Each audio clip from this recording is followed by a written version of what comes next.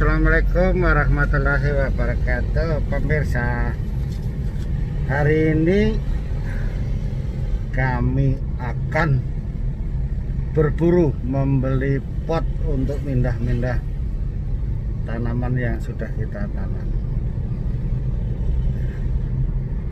Kita bersama ibu kita yang sedang menyetir hari ini. Coba kita lihat sana. Ibu kita sedang menyetir dengan penuh konsentrasi.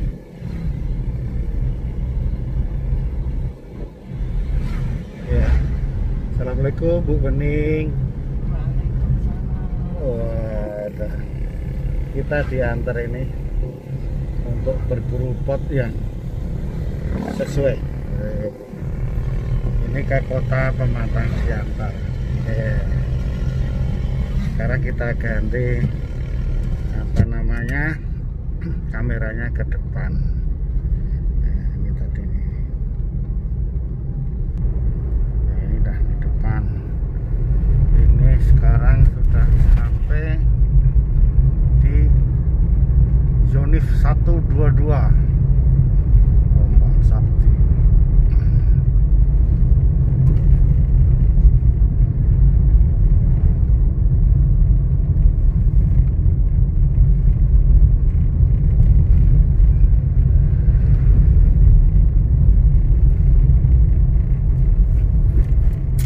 Juga disetiri, biasanya nyetir ini. Ini sampai di kampung sentral.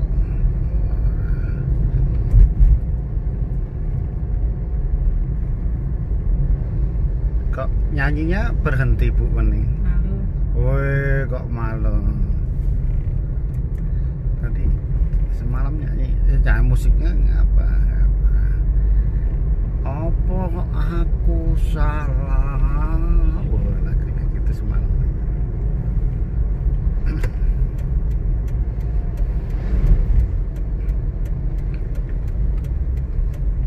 Ya, ini jalanan ramai pemirsa.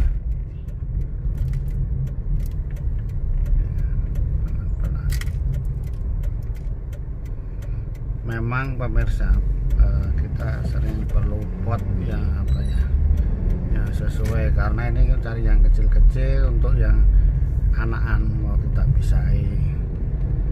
Kemudian yang gede juga untuk menambah kecantikan tanaman itu sendiri, supaya lebih enak ditonton. Wah, lihat pandangan mata ya.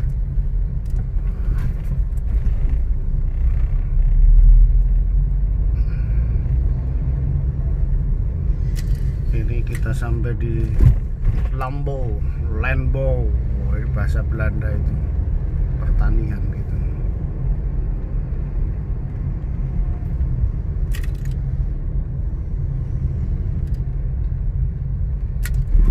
Wah, ini tempat bunga-bunga ini sebelah ini ya, itu nanti sono kita.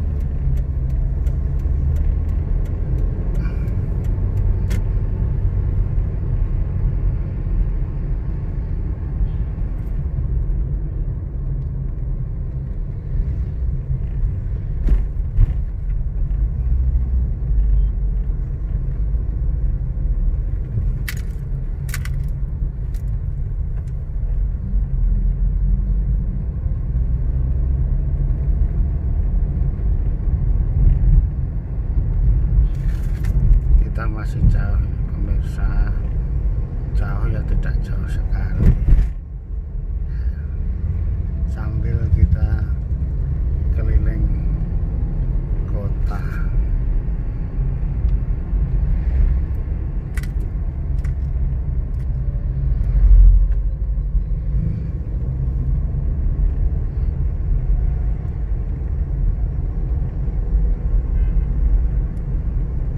SMA Budi Mulia Pematang Siantar.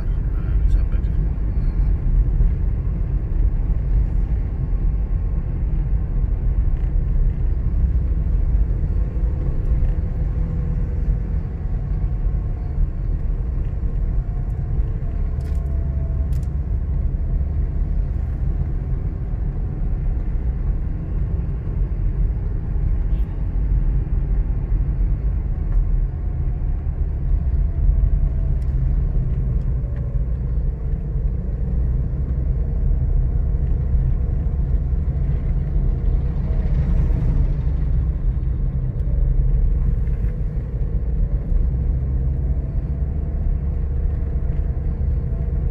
Ini jalan Melanton Siregar atau jalan ini Siantar Tanah Jawa.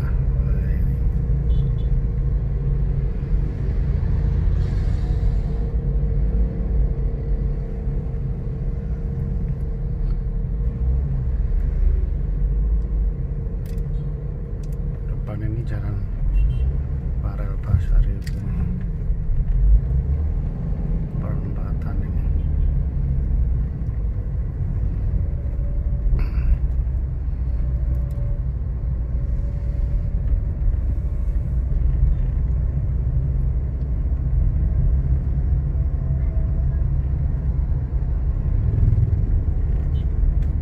Berarti dari Marihat ke kota Pematang Siantar itu sekitar 7 menit. Masa sih? Ya ini 7 menit ini. Pas.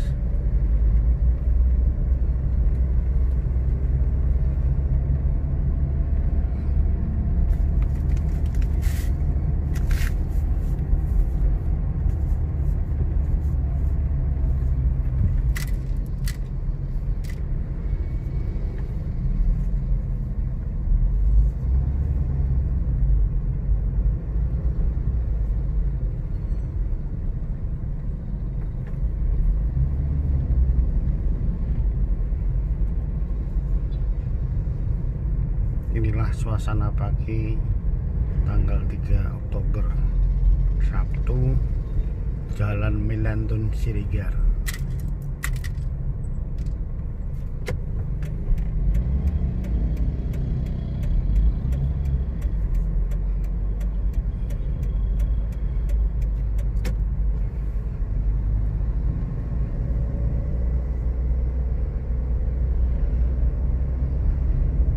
Kemudian masuk jalan Bunga.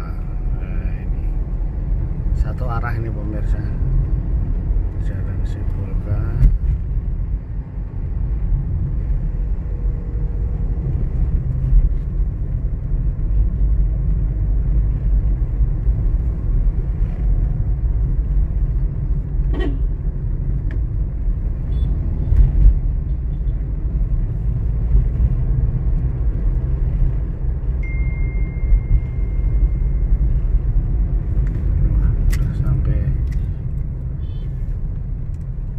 Bundaran Jalan Gereja.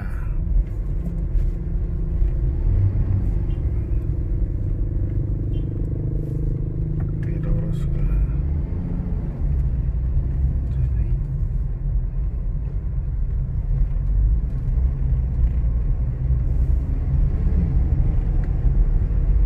Jalan Sudirman. Jalan Jenderal Sudirman. Udah mau masuk kota Pematang Siantar.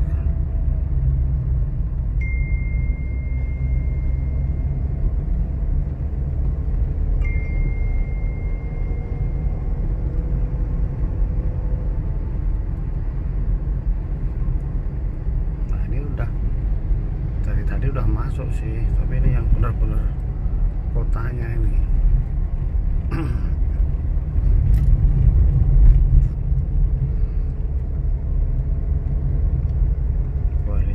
Jalan Sutomo.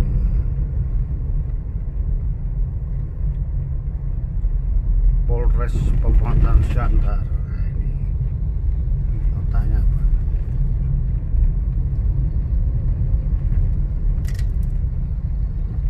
ini belok kiri kan Bu Bening, ya kan? Oh, iya. Jadi Terus apa belok kiri? Hah? Belok kiri apa terus? Terserah mana menurut Bu driver.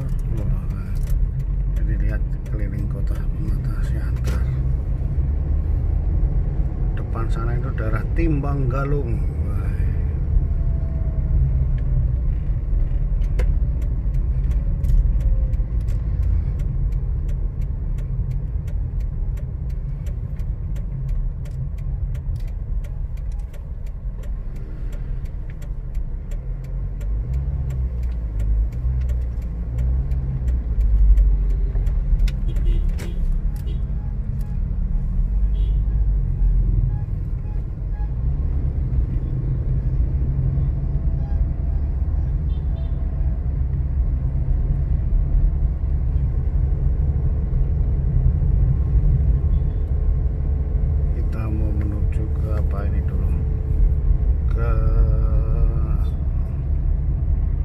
Jalan Kartini PLN.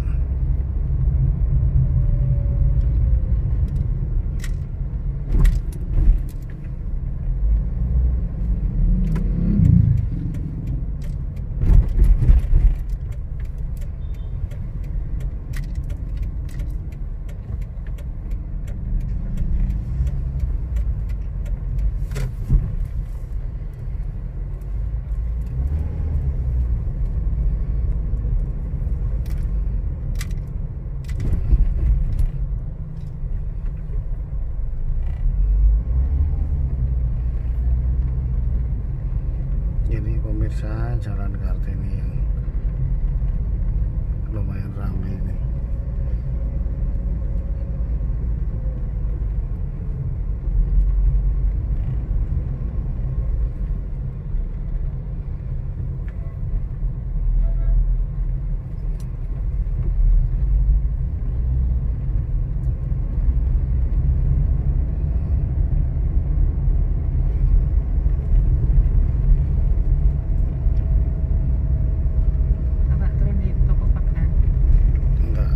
Sini aja ya, ikut dulu mengantar Ibu Sri Wening.